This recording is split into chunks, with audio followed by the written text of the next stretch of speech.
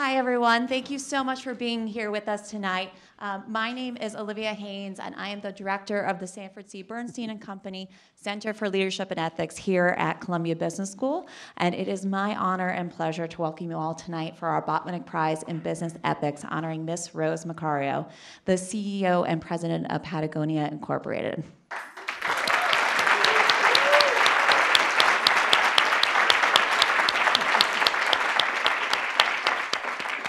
Not only will we be honoring Rose tonight with the prize, but we will also be having her sit down with Bernstein faculty leader and esteemed CSR scholar, Professor Vanessa Burbano, for what promises to be a very inspiring conversation. But now, please join me in welcoming our Senior Vice Dean, Kent Daniel, for welcome remarks on behalf of the Dean's Office.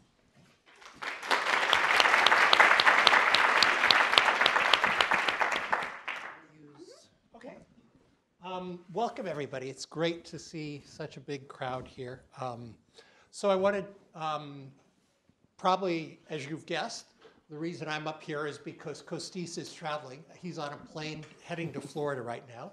But I know he is a big fan of Rose's and of Patagonia, and asked me to thank you all for being here and welcome you all on behalf of the Dean's Office here at Columbia Business School. I'd like to also extend a special warm welcome to the members of the Botwinick Wolfenson's family.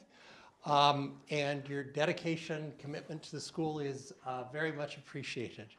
I also wanted to acknowledge some students who are here with us tonight who are recipients of the Benjamin Botwinick Scholarship. So as you're aware, this generous scholarship is given to all of those, or to those who show a very high level of academic and ethical content. So it's really an honor and a privilege for me to be here to congratulate Rose Marcario on receiving the prestigious Botwinick Prize in Business Ethics. For more than 30 years, the prize has celebrated CBS's commitment to honoring productive, moral, and caring business leadership at work.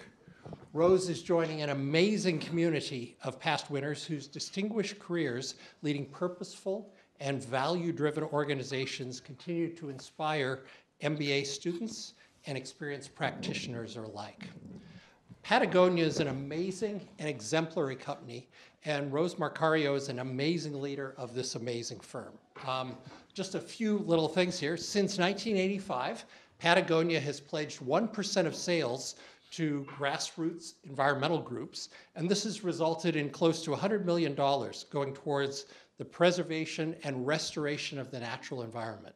They've worked hard to make sure that their products are manufactured in a sustainable way, and Ms. Marcario has personally pushed the entire outdoors industry to support maintenance of public lands and to do better on the dimensions of sustainability and climate change. What I wanted to do now is to acknowledge someone who can't be here with us tonight, Catherine Phillips. So as probably a lot of you are aware, Catherine was the Reuben Mark Professor of Organizational Character and the faculty director of the Bernstein Center. As some of you know, Kathy was bravely battling a second occurrence of breast cancer late last year until her symptoms progressed this past January. Kathy's mission in life was to teach her students how to lead with their values, to give a voice to everyone, and to find business solutions that make the world a better place. We all miss Kathy's laughter, her warmth, her exuberance, but we know she's looking down on us now with great pride tonight. Her spirit will continue to guide the important work of the Bernstein Center, and this award is an homage to Kathy's mission, highlighting a true maverick who's leading meaningful change through business. So with that, I want to extend a special thank you to those members of the Bernstein Center whose work in leadership and ethics is not only a keystone of a Columbia Business School education, but whose impact extends well beyond the classroom by instilling students, alumni, and the greater CBS community with the values and integrity needed to be a true, ethical, global business leaders. Again, thanks to everyone for coming tonight, and I would like to warmly congratulate Rose Marcario on this significant achievement. Thank you.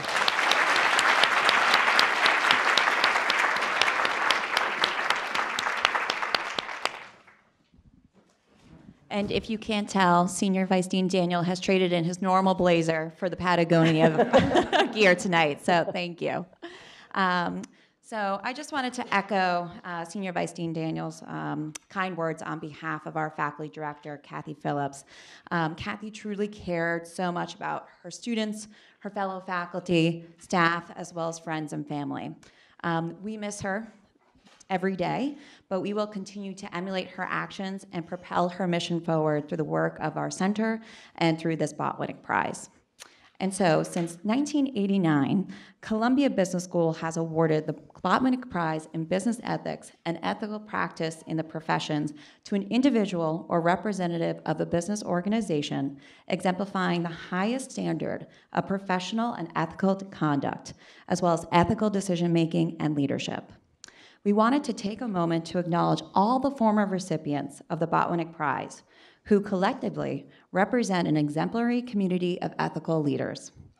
Looking at this list, you will see the names of some of the most preeminent trailblazers in business, people who always led with their values and stood up for what they believed in, all while delivering purpose and profits to their firms. In 2014, we awarded the prize to David Stern, Commissioner Emeritus of the NBA. David unfortunately passed away on January 1st of this year. However, we wanted to remember him as a leader who grew the NBA into a successful, diversified, premier professional sports league, which made major societal contributions. And we are honored to call him a past Botwinick Prize winner. These fellow honorees serve as a tremendous testament to the power of moral and conscientious leadership, and we are so excited to add Rose's name to this list. However, none of this would be possible without the generous support of our proud benefactors of the prize, the Botwinick-Wolfenson family. The prize was established by Mr. Benjamin Botwinick, a 1926 graduate of the school, along with his wife, Bessie. After graduation, Mr. Botwinick went on to become a well-respected CPA at the Benjamin Botwinick and Company firm, and in 1957, him and his wife established the Botwinick-Wolfenson Foundation Incorporated.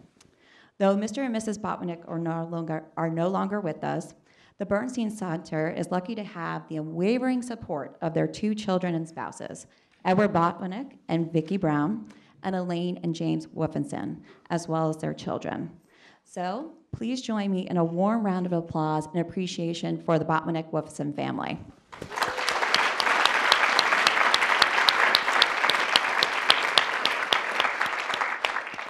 Thank you. This year's nominating committee, which includes the Botwinick family, students, faculty, alumni, and the dean's office, unanimously agreed that Rose's lifelong pursuit of and commitment to ethical leadership made her eminently worthy of this prize. Rose has been lauded for being the ultimate mindful leader of one of the world's most successful socially minded companies. Under her leadership as CEO and COO since 2008, Patagonia's profits and revenues have quadrupled, all while taking founder Yvon Chouinard's radical revolution to scale, driving a hard environmental philosophy beyond company limits. Rose's tagline is, "Take risks, have courage, and let's make a better world together." And she has certainly delivered on this tagline through her work at Patagonia, which includes revising the company's production and sourcing processes to be more environmentally friendly, creating the company's first in-house venture fund, and overseeing the development and creation of Patagonia Provisions, an organic regenerative food company focused on applying Patagonia's mission to the food supply chain. All these accomplishments with one common goal in mind: to use business to inspire and implement solutions to environmental challenges, something she thinks more companies can practice worldwide. And for her efforts, Rose has been honored by numerous organizations for her visionary leadership.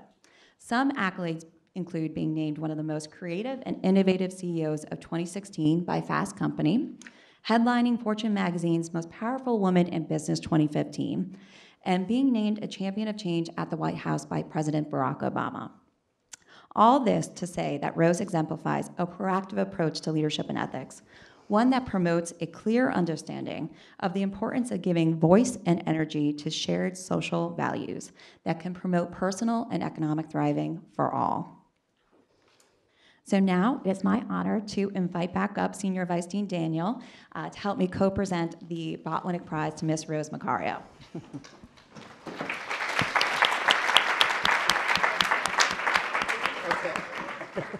you go. Thank you. And we're going to take a picture with Leslie. Okay. Yes. Okay. Should I? Yeah, I can be. Yes, there we go. That makes more. Me? Yes. Okay.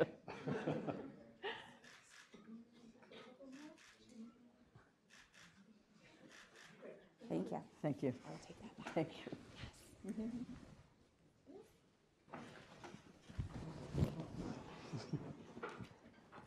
Okay, now the main event. Without further ado, it is my honor to introduce our moderator for the evening, Professor Vanessa Burbano. Professor Burbano teaches management in the strategy area at Columbia Business School. She is especially interested in the strategic implications of socially responsible and irresponsible firm practices and how they influence employee behavior. Her research, which has been featured in Forbes, Fortune, and the New York Times, has been recognized with numerous awards, including those from the Strategic Management Society and the Alliance for Research on Corporate Sustainability. Thank you for being here tonight with us, and with that, I'll turn the floor over to you. Excellent.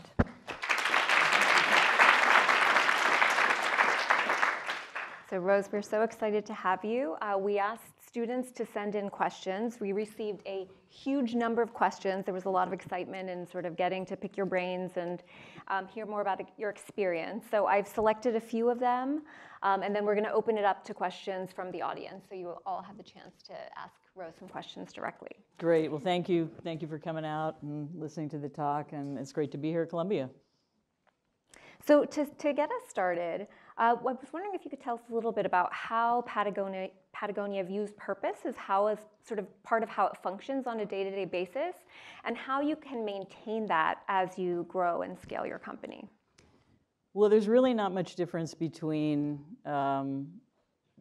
the values of the company and what we do in a commercial sense in the company. So there's not really a disconnect. In fact, I think it's really a false choice to say you can either make money or do good. I think you can do good and make money. And the company has been a proof positive of that, I think. So our purpose is really to save our home planet. You know, we're in an existential crisis with climate change. And if we don't save the planet, then we won't have a business. You know, it's like what David Brower said, you know, there's no business to be done on a dead planet. And we won't have customers, and we won't have employees, and we won't have resources. And so it behooves all of us to work towards finding solutions to the climate crisis and to the environmental crisis that we're faced with. Mm-hmm. And so to implementing some of these things, you have to incur sort of costs in the short term. There's a question about sort of how do you think about a framework for understanding what sort of the potential short-term costs are for doing some of the things that you've described, but which, as you've described, have these other types of benefits? Yeah. Well, I'll tell you a little bit about the process we use to pick suppliers. We use what we call a fourfold process. So our sourcing people, our quality people, our environmental group, our social responsibility group, they all have to approve the supplier, and anyone can veto the supplier for issues they may have. So that kind of creates, I think, a really healthy framework. So it's not totally a business-driven decision. It's a values-based decision and a business decision. So I think that's a good framework that we use for suppliers. There's always costs in developing new supply chains. And we, in most cases, just absorb that cost and hope that the rest of the industry, and this has happened in a number of cases, will adopt that transformation in the supply chain. And so that's basically the model that we use. We don't really try not to pass the cost of our innovation over to the customer necessarily.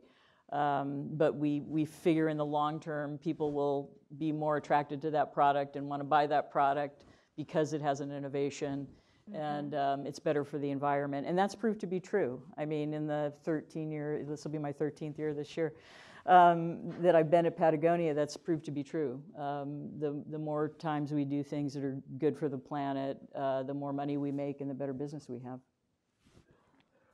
We talk a lot in our strategy classes about trade-offs here. So what would you say are some of the hardest trade-offs you think you faced while leading Patagonia?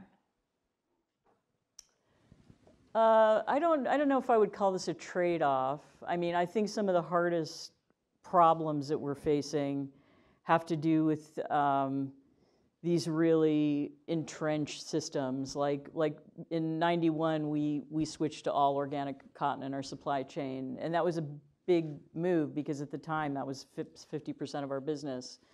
And but our founders saw the devastation that chemical agriculture was doing to the planet. He saw the dead zones, he saw the lack of wildlife, he saw the pollution in the rivers, and he you know, cotton is a very, it's a highly toxic kind of crop. It uses like 10x the pesticides that other crops use. It's really bad, chemical cotton. I don't call it conventional anymore. I call it chemical. Chemical cotton uses it's really bad for the environment. And so when we made that switch, that was a really difficult switch. Now we're looking at, you know, the issues that we know are there with climate change. You know, we've got maybe all kinds of issues going on with topsoil erosion because of years of chemical agriculture. In the US especially, I think we dump like 300 million pounds of pesticides on the soil every year. That's what you're voting for when you buy a conventional cotton shirt. So, you know, you can vote with your dollars. But I think looking ahead at the, you know, really decarbonizing the supply chain, I think that is a huge, huge issue that we're all facing, is how to get to that goal to mitigate enough of the damage that's being done by the current level of carbon emissions that we have. And every company has to look at that. It's not enough just to buy offsets. You have to really look at your supply chain and what you're doing and how your company operates. Are there any specific steps that you think other companies that aren't doing so well in that dimension should take to be able to do this better? Yeah, well, I think there's a lot of, I think looking at the first movers and the people that are doing the work and they're doing it really thoroughly, I think that's a really important step.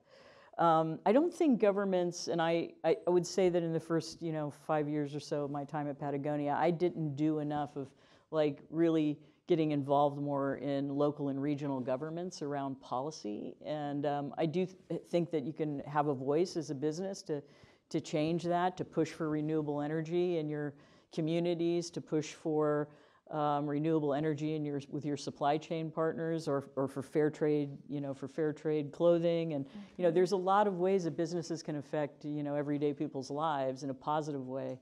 And I think that's an important part of this challenge that we're all facing around, will we have a planet that we can live on that doesn't leave a lot of people behind? Yeah. Absolutely. So Patagonia has been recognized as one of the best places to work for. From your perspective, what is it about the culture or the policies that you have in place that sort of has allowed it to receive this recognition and give it sort of an edge in this sense? Well, I think when you're working for something that's bigger than yourself, yes, we are making incredible product, but we have a much bigger mission than just the product that we're making. And I think when you do that, you have a much more inspired workforce. You have people that show up to work today, every day, wanting to fight the good fight. They're excited about what they're doing. They want to jump on and do the work, and I think that's a big part of what makes the company successful. I think we grew out of a family business, and so we treat people like that. We treat people like, like family. And we don't, we provide on-site childcare. We've been providing on-site childcare for 36 years. We have no issues with gender parity because of that. We have 50% women in management, 50% men in management. It's because we support working families, and we support women and children. And I think that makes the company really successful, and it makes our employees really devoted to the company. Mm-hmm. Do you survey your employees periodically to sort of find out how happy they are, what types of policies they want, or is this just sort of an output of the things that you're already doing naturally? Yeah, well, we do a values survey every year to just sort of like take a pulse of, where people feel like we're doing well and where we're falling down and we might need, to do more work. And I think that's a really useful tool. Yeah. Yeah. For other companies that maybe struggle with employee engagement more, what are some tips you would have for them?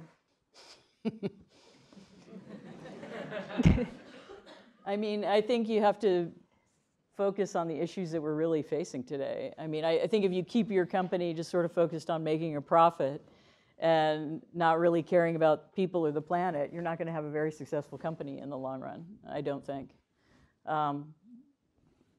I don't know. I mean, maybe there are companies like that are super successful, but they're probably not places that any of you would want to work. But maybe they are. I don't know. No one here. So what do you think about, for example, what we've heard from the Business Roundtable, that companies are saying, publicly starting to say, it's not all about shareholders, we care about these other stakeholders. Yeah. Do you believe those statements? Are you a little cynical about them? What's your reaction to that? Yeah, well, I think it's really good, that they're saying it. I think it's now really, what are they going to do to act on it? And I don't think we've really seen a lot of the action yet. So until we see really specific action, then it's just, and we're in a kind of a very urgent situation. So we shouldn't be, we should be acting urgently, and we shouldn't be waiting for 20 years to implement some goal-setting objective or something. I mean, it's so that does concern me. That there's been a decent amount of talk, but not a lot of action from that particular crowd. And I think a lot of that has to do with the shareholder class, actually. Because they're less convinced, maybe some of them, that we're even in a crisis, an existential threat to the planet, even though 99% of scientists agree that that's true. Yeah. Am I depressing you, Vanessa? A little bit. A little bit. I'm not going to lie. No. Well, so let me ask you a couple of personal questions about sort of your experience, so we won't be quite as depressed. I'm just kidding. What are some of the hardest decisions that you think you've sort of made when you've come up on your career? If there's sort of one really tough decision that you look back and think that this was sort of a pivotal moment for me personally, what might that be? Well, I was working in Silicon Valley, and I was working in private equity. I had left my CFO job. I was a CFO of a public company, and I decided to just leave it all. And I was having too hard of a time doing work that wasn't aligned with my value system anymore.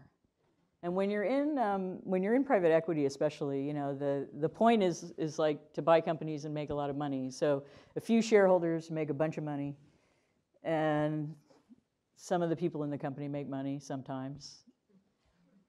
And I don't know, I just didn't want to participate in what I felt was not a very good system, because I don't think it's a good system to make a bunch of people really rich and, leave a lot of other people behind.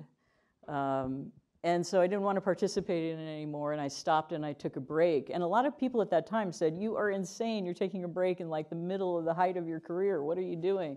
But I was really happy I did that, because I got to sort of sit back and evaluate my life and evaluate what I wanted to do. And I had no idea how I was going to get from point A to point B, But it was a really good experience because I would never have met Yvonne if it hadn't been for that, and I would never be CEO of Patagonia if it hadn't been for that. So I'm just really glad I took that time off and I looked within and, took a break and, yeah.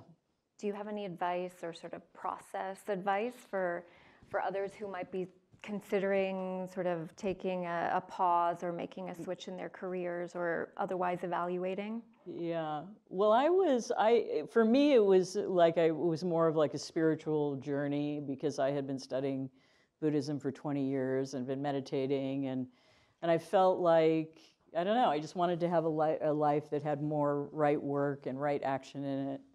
And so I think I just went to that thing where I felt where I was most interested in understanding myself and what I could do for the world. And so I think you should go towards the things that you really love and you care about. Mm-hmm. And the answer will be, in there somewhere. Mm-hmm. Yeah. That's helpful. How about advice for new leaders or first-time leaders or someone who kind of takes the reins of a company and wants to affect change or do things differently? What advice would you have for them? Well, I think you have to understand and respect the culture that's there because that's an important part of getting acquainted with any company that you're working for. And then if you want to change that culture,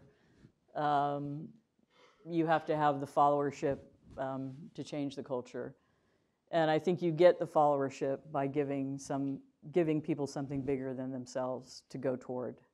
And making quarterly earnings numbers is not what's bigger than yourself. Mm-hmm. You have to have something that's much deeper and that resonates much more with what people really care about. Mm-hmm. Would that advice change if you were thinking about sort of a student with a startup idea versus someone who's sort of taking on leading an existing company? Yeah, I mean, I think with startups you have depending on who your investors are, if you have, private equity investors that, just want you to do it their way or whether you're really doing it your way. I would say that if you have a startup, try and finance it yourself and not be beholden to, other investors so that you can really have what your vision of the company is and what your values are imprinted on the company. That would be my advice to startup. Mm-hmm. Somewhat related to that, so we received some questions related to sort of innovation at Patagonia. Yeah. Individuals who are starting their own ventures care a lot about sort of how do you create a culture of innovation, as do other companies as well. So this is something that Patagonia is becoming more known for, in part due to your leadership there. So how do you create a culture of innovation from within? Yeah. Well, innovation is important to any business, no matter what stage you are in. And what I've tried to do is, we set up an in-house venture fund really to fund new innovations. Because a lot of these environmental innovations that we're making, there aren't a lot of people funding them. There are a lot of people with great ideas on how to fix the world's problems, but there's investors that are more interested in self-driving cars or going to Mars or whatever.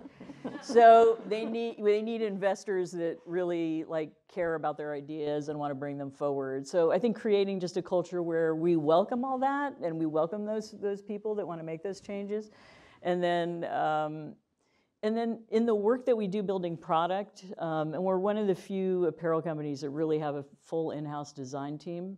And I think that really helps with innovation because our designers are very innovative. They're always innovating to solve problems. They're innovating to solve environmental problems. They're innovating to solve problems that people that do our sports have. And so I think it just creates this culture that feeds on itself, that innovation is good. You shouldn't be afraid of it. You should always embrace it. And that you're going to fail a bunch of times when you innovate, and that's okay. Mm-hmm. So it's sort of the way that we've done it, and I feel like we've had a much more sort of innovative, process in the last 5 years, I would say. Mm-hmm. We've got all the right people on board working on it.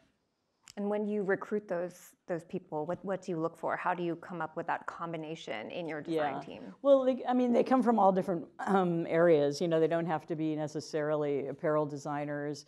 They can come from innovation labs and, you know, car designers or, you know, all kinds of different fields, because it takes all different kinds of engineers and scientists to solve the problems that we're working on. So, yeah, so we recruit from a really wide range of industries and not just sort of our own wheelhouse industry. And I think that's helpful as well.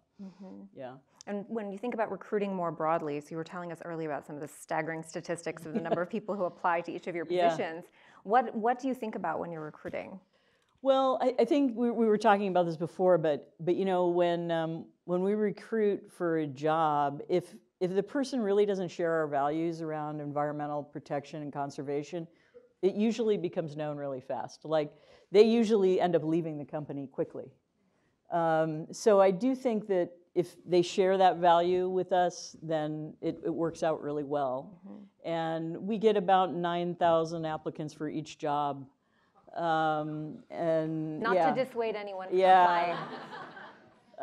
Yeah, I mean, it's yeah, but I think the applicants are, I think what you should take from that is not just that we get 9,000 applicants, but that when you have a mission that really inspires people, then you will get 9,000 applicants for jobs. You know, you will get the best people who really care about solving these issues, because they're focused on working for those companies that they think are doing real good in the world. So there's a question about sort of competition that Patagonia is starting to face. The note was sort of that there was a moment in time when Patagonia was maybe the only one trying to do what it's doing, and now it's starting to face competition from other retailers that are also seeing sort of the value in being sustainable and sort of providing that which customers sort of value as well. So how do you think potentially this increase in competition, as others start to do more of what Patagonia is doing, how do you think the company will sort of change or evolve in response to that competition? Well, I think, you know, we've always, the industry, the outdoor industry itself has been around about 50 years, so it's a pretty mature industry. And what we're seeing is a lot of other more lifestyle brands kind of getting into the space. But I think to the extent that we influence those brands and competitors to adapt and adopt more environmental fabrics and processes, I think that's a really good thing. And it's always been a part of our company. You know, we've always given away our IP to the industry at large because we want more people to adopt it and we want more people to use it. We often are the first to come out with something because we'll invest in the innovation, and but that's essentially how we think about it. I mean, I don't think of it as a bad thing. I think this is the good part of capitalism to me: competition, innovation. You know, the best ideas win, the best products win. That's the good part of capitalism. You know, a bunch of money going to one company that hoards it, not the good part. A bunch of money going to one company that never pays taxes, not the good part, right? There are, like, you know, a bunch of money going to just a few investors, yeah, not the good part. I mean, you know, these are things that I think, you know, can be evolved, that will have to evolve in order for us to have, you know, a good life and make a better world and have a planet that we all can live on. So Patagonia has started to take public stands on political issues, and there are other companies that are starting to do some more of this as well. How do you decide which issues to take a stance on versus stay silent on, and what's your experience been in what could potentially be sort of contentious types of statements? Just mildly contentious. Well, I mean, it's really pretty clear. I mean, like, we've been giving to grassroots environmental activists for years. So we've always been about protection of wild places and protections of air, water, soil. So that's kind of in our DNA, and those are the kinds of issues that we take up. You know, it's become more political because for some reason, I don't know, people don't believe in science anymore in America, but it's become political because the political people have made it political, but it's not really political. I mean, the conservation movement has always been very much a bipartisan movement. When the Trump administration signed away 3 million acres of, national monuments in a stroke of a pen, we sued the Trump administration. But that's because that's our value as a company. We're not going to sit by and let that go and sit silently and say nothing. I mean, then we don't really stand for what we stand for. Was that contentious? Yeah. Suing the Trump administration? Yeah. And it's been, and we've sued them on the Endangered Species Act, and we keep going down the road, right? Because we're protecting these places that we love and we care for. And are there other companies that are sort of have become your partners in these types of initiatives? Yeah, I mean, the whole outdoor industry, when the Utah protections, those are the national monuments we're talking about, Bears Ears and Grand Staircase Escalante in Utah, that 3 different presidents had a hand in creating. When that happened, we went to the governor of Utah as a group, the Outdoor Industry Association, and we talked to him about it and said, we think this is really, really bad. We don't support it. At the time we were doing our annual trade show in Utah and Salt Lake City, we had done it for years there. And we said, if you don't do something about it, we're going to pull out of the show. And we did, because he did nothing about it. So I do think businesses can come together, and I think we should do it more. I think we should do it more urgently now because of everything that's going on in the world. I think we need to come together and be more forceful towards governments on policy and that's bad for the planet.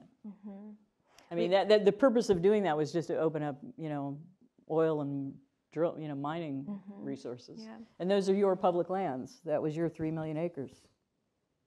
You're public landowners, all of you, and they want to take it away. You got to fight for it. Do you think it would be harder to take those types of stances as a publicly traded company? So for leaders who share the sentiment, and want to do something similar, but feel they're maybe a little bit more constrained by not being sort of a privately held company. What are your thoughts about that, and advice maybe for those leaders? Well, I have a lot of friends who are CEOs of public companies, and the problem is not them, it's their shareholders. It keeps going back to their shareholders. The very few elite investor class that control what they do and what they say. And that's the problem. Is there anything that they can do or might try to influence them? Yeah, I mean, I think I think there's been some progress in getting rid of this weird quarterly earnings drive, that's been around, for a long time. I mean, what is the point of reporting earnings every quarter? Why is that a good thing? Nothing important happens in a quarter. Yeah. Think about your own life. I mean, what happens in a quarter? I mean, it gets you. It's disastrous for the planet. I think. This like short-termism. Patagonia has been around 46 years. It's the healthiest it's ever been right now. It's really a healthy company. And I think that the public markets need to change and they need to evolve. And I do think that CEOs of public companies, they really understand it. I think it's changing the minds of that investor class. And I'm not exactly sure the best way to do that, although I think that, Larry Fink coming out and, making those statements it's a step. Don't know if it's a big enough step, but it's a step. So you mentioned, let's move away from the quarterly reviews. Yeah. What's the time frame that you think about at Patagonia in terms of sort of setting goals and sort of marking against those goals? We plan in basically 5, 10, and 20-year cycles, essentially. That's the way we're looking at the business. You really can't plan well beyond 5 years, but we were always kind of looking at least a 10-year increment. you know, we take on big changes because we know, well, in the long run, they'll pay off. Yeah. Yeah. And so, speaking of 10 years, you know, what is your vision for Patagonia in 10 years? What do you hope that it will be 10 years from now? Well, I hope Patagonia is around a lot longer than 10 years. So the things that I'm really thinking about in the next 10 years are really being an example for becoming carbon neutral, and showing that you can do that all the way through your supply chain, you know, in a real way, not just, you know, buying offsets that may or may not be, you know, real.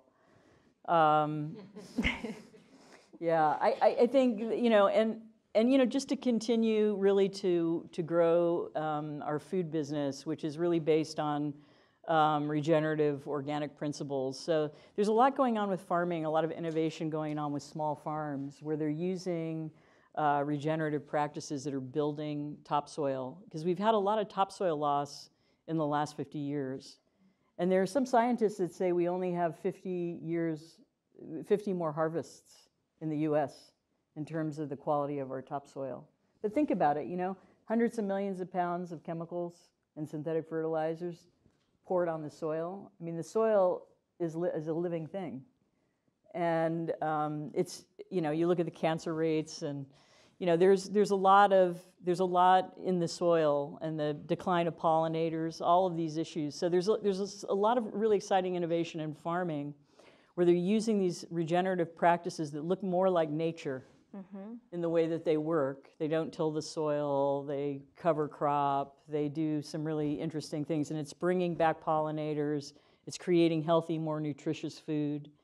And so in the last few years, we've been working on this regenerative organic certification for food, and you'll actually start seeing it on label with some other companies as well as ours that came together in a coalition to build the certification because they're worried about the same things that we are. But we're up against chemical agriculture and the big, you know, the big ag guys, and, you know, we're doing our best to fight the good fight. So that's what I'm working on. You'll be a little bit busy, but we're excited for it. That's fantastic. So at this point, we will open it up to questions from the audience. Hi, thanks so much for coming out and speaking to us, and congratulations. I was just wondering, you know, there's a population of customers who likely share Patagonia's values but might not have the funds to purchase Patagonia's products. So I'm just wondering if, like, the price point that Patagonia is mostly at is necessary to sustain Patagonia's mission, or if you see yourselves offering sort of a broader array of price points down the line. Yeah. Well, we are essentially competitive with the other companies that are in our realm, but one of the ways that we've been working to get, well, a lot of younger people are coming to the brand through our activism. They don't need to buy anything from us. They can just go to PatagoniaActionWorks.com and they can learn about how to get involved in their in our environmental mission, which is cool. But we're also doing a program called Wornwear where you can buy, you know, slightly used stuff and at much lower price point, and that's all part of our repair program. So we've been doing that more forward facing for the last about 5 years, and it's growing every day. And I think the secondary market is going to be really important because we'll ultimately run out of resources. You know, there won't be a lot of virgin materials left, I think, you know, if we keep growing at the rates that we're growing and people keep using apparel in the way they're using it, so. Hi, Rose. Thank you so much for being here. It's really exciting to see you speak. Really fascinated by Patagonia provisions and regenerative agriculture, and I'm curious, I kind of have a few sub-questions. First of all, do you find it challenging to find suppliers that can be approved to supply Patagonia? And do you see more and more suppliers becoming certified to be able to supply Patagonia? And also, what do you envision as the future of Patagonia Provisions? Do you think this is a company that can scale to be something big, or do you more envision it to be something more small and niche? Mm-hmm. And then also, this is my chance. During the Super Bowl, which I didn't watch, but I did see the commercial from a beer company that that was supporting regenerative agriculture, saying that if you buy a 6-pack of their beer, I think it was maybe Michelob or something, that 6 by 6 feet are going to be converted to regenerative agriculture land. And what is your opinion on that? Is this something exciting? Do you think that they're spreading the word, or is it a bit cheap? Like, is it authentic? All of these things together. Yeah. Okay, I'll see if I can remember all those questions. But yeah, on regenerative organic, we did a pilot of about 30 companies, and so those companies helped us to build the standard, which is really great. And then there are certifications that come out of that. I think that there's a lot of people that are doing regenerative agriculture in the right way already. It's just highlighting them and building their supply chain. So that's basically what we're doing with that. That's hard work, because building supply chains is hard. If you've done it for a small company or a big company, you know it's hard. But that's sort of what we're focused on there. In terms of like the beer commercial or whatever, I think it's good. I think it's good to raise people's awareness that we need to convert to organic agriculture. I mean, we really do if we want to. That's a really important part of saving the planet, and we need to get out of this industrialized model of agriculture. This is really hurting the planet. It's really hurting pollinators. You know, when the pollinators are gone, we're gone.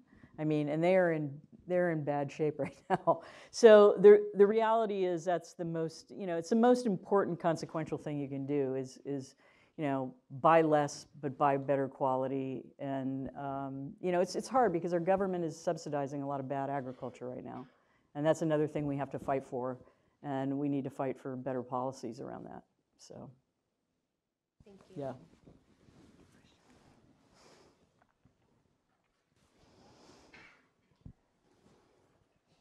Hi, Rose. My name is Peggy. I'm an alum. Spent quite a number of years in corporate, no longer there. I'm a yoga instructor now.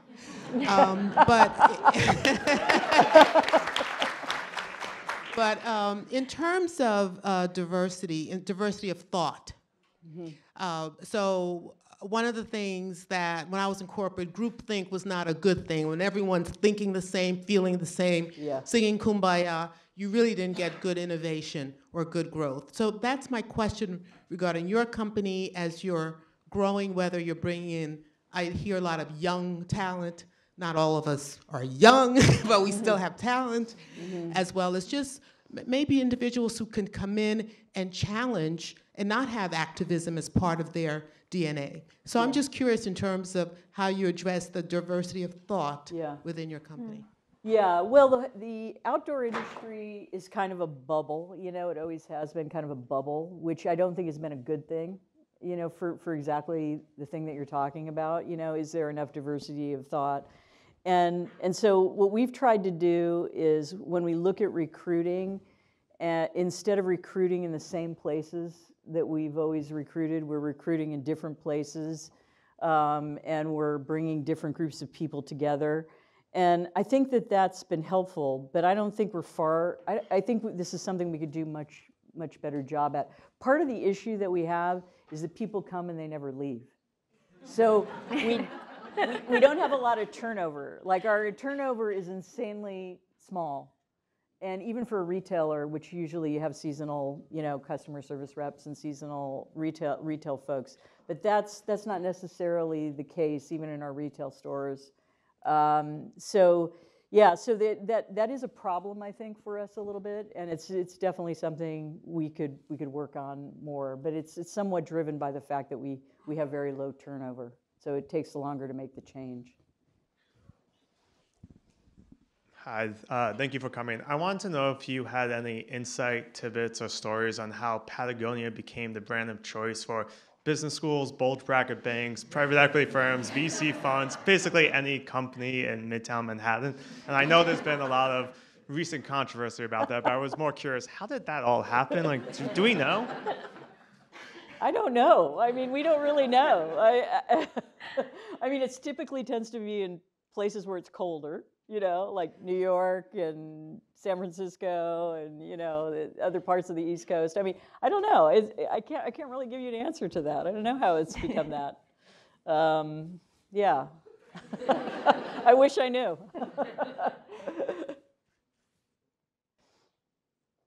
take a question over here.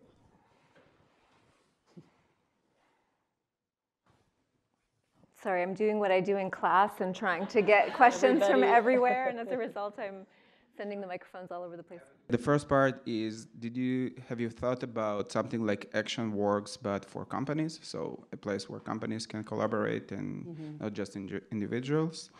And the second one is, what do you think, like you have a passion about environment, and I guess you invested a lot of time in that, but not all companies have the time or resources. What is the right distribution of attention? Should they invest themselves or invest in external, external organizations that would invest in this? So should they do what they do best and then put the money, or do it themselves?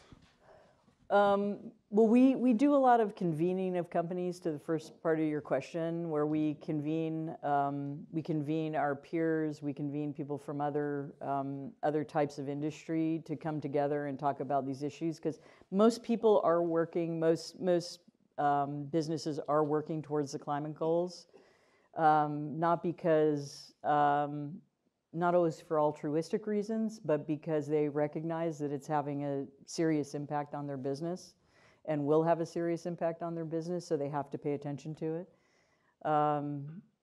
Yeah, I can't say what companies should have what percentage of their,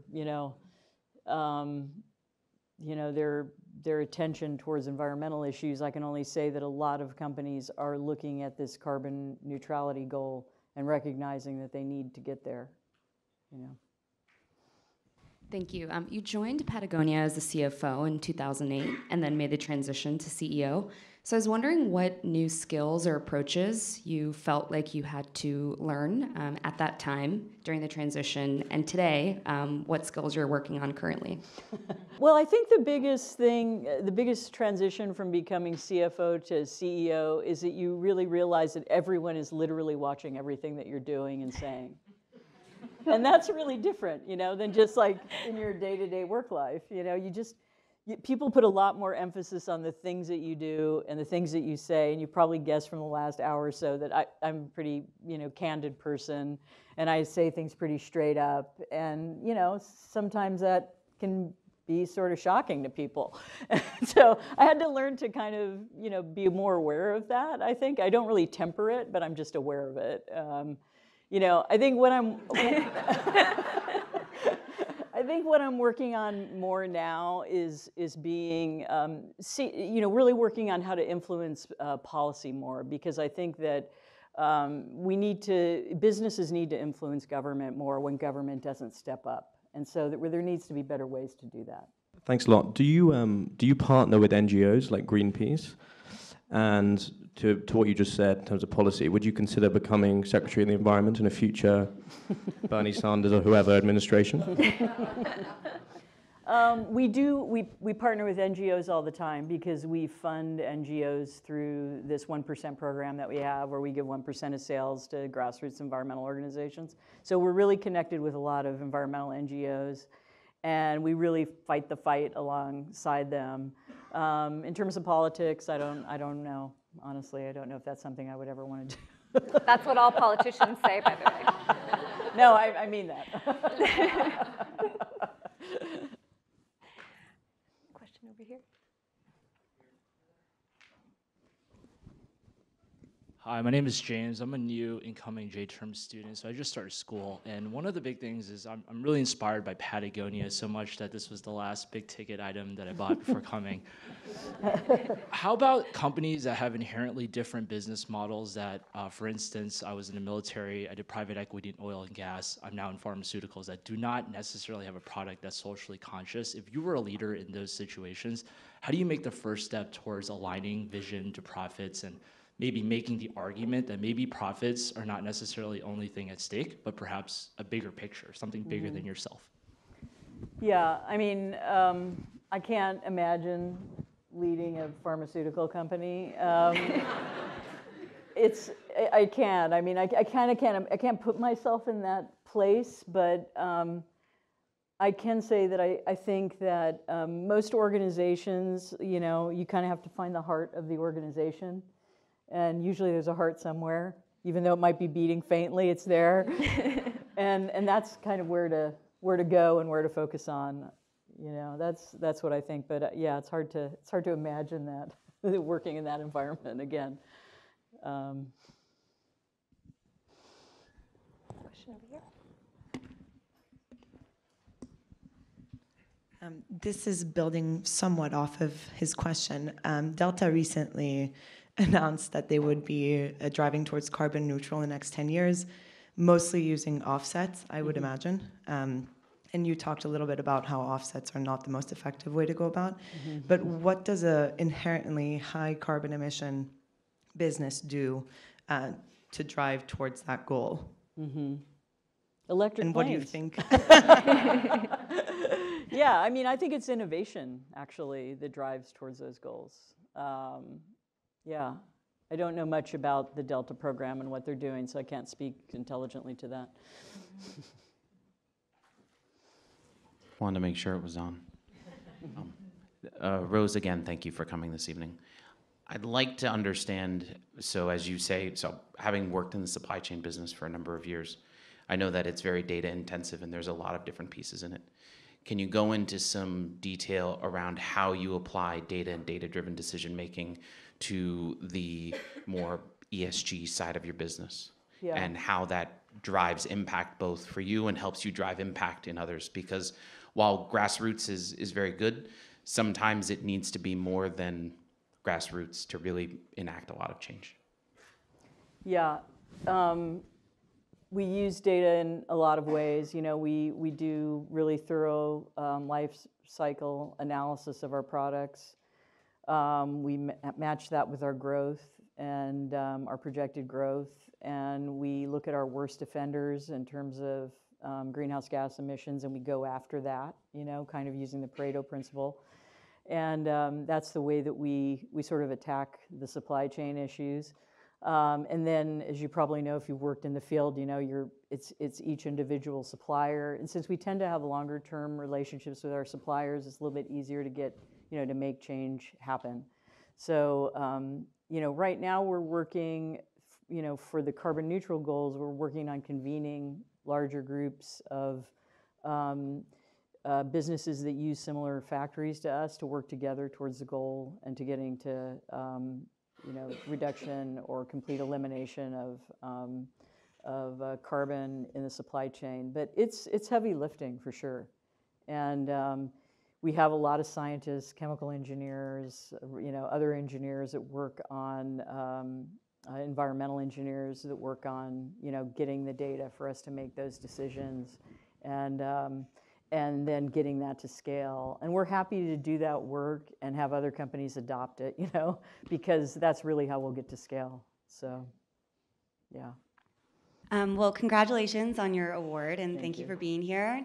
I first have a comment and then a question. I just want to say thank you so much for 1% and ActionWorks. It's been an amazing program for a consumer like me to help bridge the gap between my interests and my work. Awesome. So thank you. And then second, the question is, I'm assuming at some point in Patagonia's history, you have experienced a waning in customer engagement, or you have seen some hard times with just loyal consumer behavior. So did you rely exclusively on your story and your values to help capture customers in market share, or how did you course correct in tough times? Honestly, we haven't really had, the toughest time that was when I first came into the company in 2008, right at the financial crash. And there was a lot going on, you know, remember, like banks were shutting down, and it was just a crazy time. And we had you know, we kind of went on an austerity program and managed the company that way. But then we ended up having actually an okay year. But we asked our employees if, like, we told them we weren't going to be able to give them raises that year, and we really just talked honestly about what the situation was. And then when it turned out to be a better year than we thought, we retroactively gave them their pay raises back, and we did the right thing. But that was the worst year, the worst economic year that we had, was that first year I came in as CFO in the financial crisis. And since then, it's really been, I haven't had to deal with that issue that you're talking about. We've been more, you know, building our customer base and building more engagement.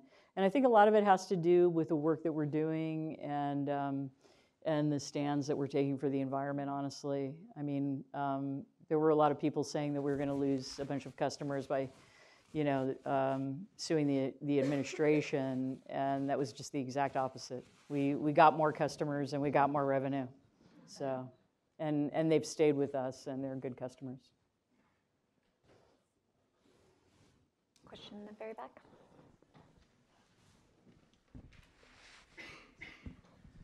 There seems to be some irony that Patagonia, which was founded by a dirtbag rock climber pretty far from the world of business schools, is now giving a lecture at a business school. So I'd love to hear your opinion on business schools today. Maybe Columbia specifically, or generally, are they doing a good job? Are they necessary? And what could they do better to prepare future leaders? Oh God, I don't feel like an expert in business schools at all. I don't know that I could say that. I think I can share an observation that I have about speaking at some business schools and talking to a lot of students and student groups, and that's that that they want to do something good for the world, that they want their life to have more meaning than just making a quarterly profit. And that if you could harness that in a productive way, then I think we could solve most of the big intractable problems that we're looking at today. And I wish that more leaders would recognize that and be inspired by that. But yeah, I can't critique business schools because I barely graduated with an MBA. So.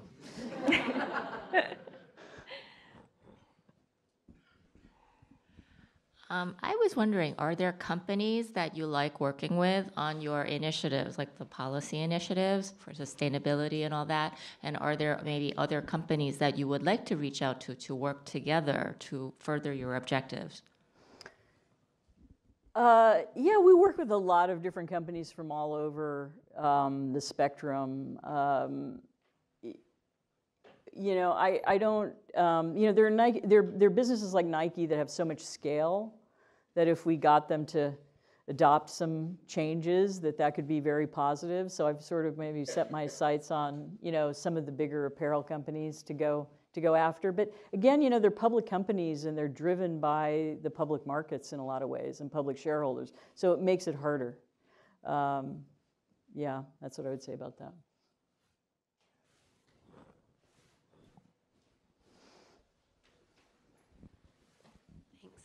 Thank you for being here. Speaking of public companies, I was curious if you had any opinions on proxy voting and what big banks and asset managers can do to vote proxy shares in terms of better business values. Wow, I guess I would say about that I think that there's a tremendous amount of value in understanding how the current environmental issues are affecting business.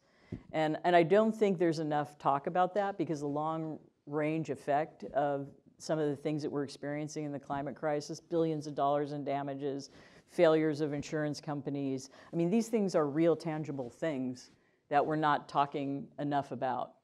So yeah, I don't know about, I feel like at that level, that's probably not where the change is going to happen, but maybe it could be. I don't know.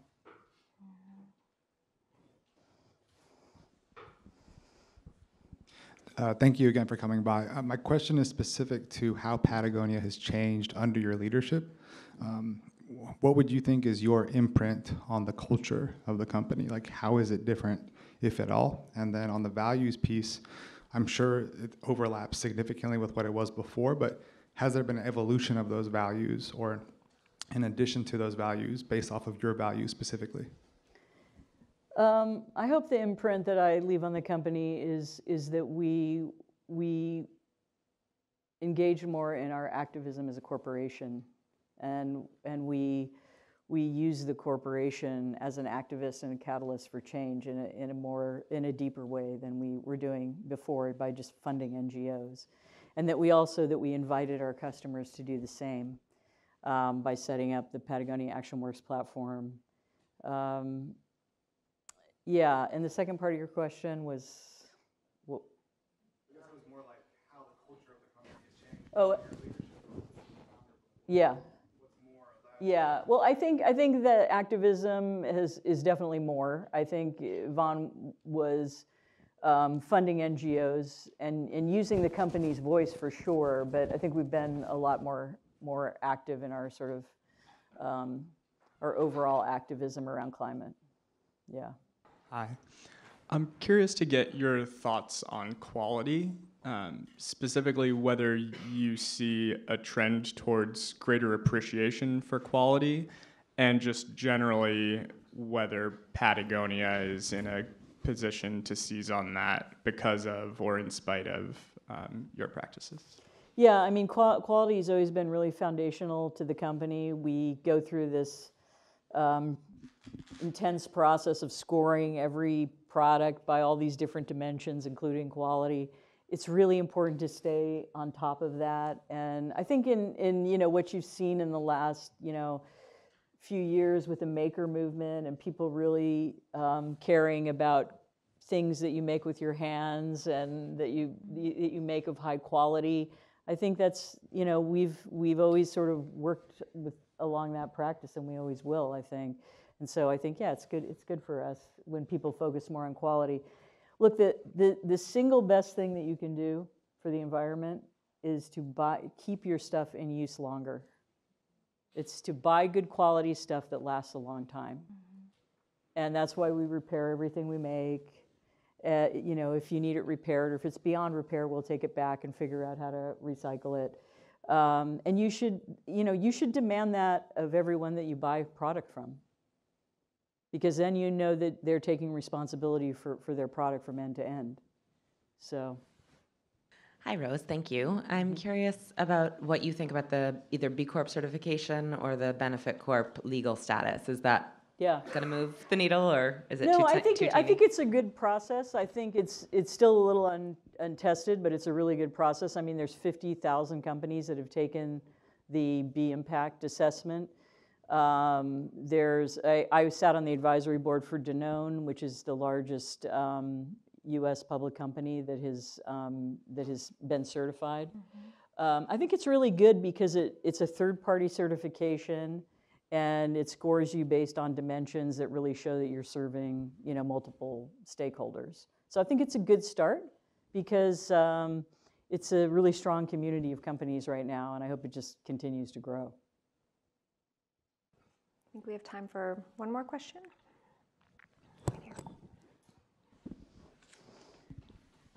Thank you again for being here. So I think a common narrative among college and business school students is the idea that you'll go and do something and gain experience and then later put that experience to work for good. And you sort of share that your career has in some ways followed that arc. If you had it to do over again, would you get the experience that you got working in a public company and then find your way to Patagonia, or would you do things differently earlier on with the knowledge you have now? I think I would do things differently earlier on. Yeah, I think I wouldn't have stayed in some of the places that I stayed. And I think I would have trusted more my inner voice. Yeah. Excellent. Well, I'd just like to say thank you so much. Thank you for all the questions. It was awesome.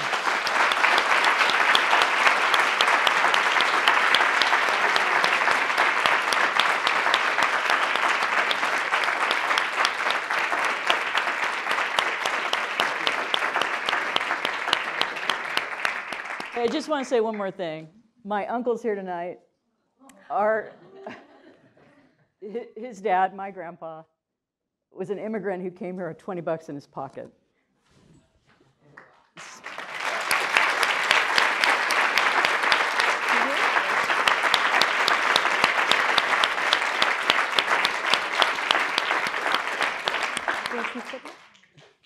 It's right here. That's what makes America great.